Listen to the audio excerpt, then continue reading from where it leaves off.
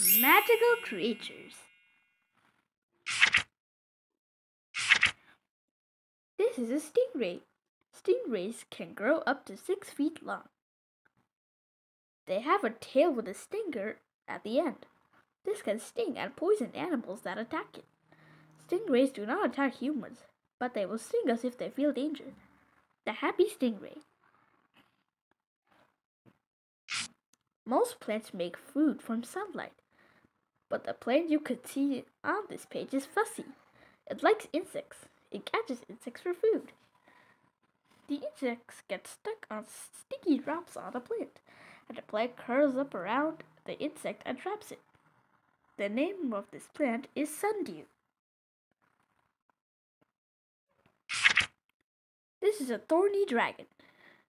You will find it in hot places. The thorny dragon looks odd, but it will not hurt you. It has a hard, sharp spikes on its body. The spikes make it hard for an animal to grab it to his mouth. Thorny dragons are not very big. Leafy sea dragons live in the sea. They look like bits of seaweed drifting along. This makes it hard for fish to see them and catch them. This is a squid. Squid are sea creatures. They have 8 arms and are strong swimmers. They have a sharp, horny beak to kill and tear other creatures. The biggest squid can grow up to 40 feet long.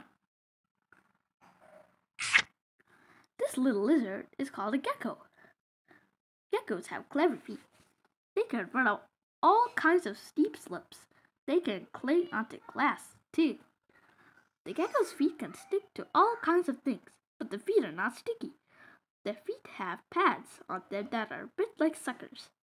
The pads are like gecko's feet. There must be magical creatures on our planet that we have not yet discovered. This is a kind of sea slug. It was not discovered until 2002, and we don't know very much about it.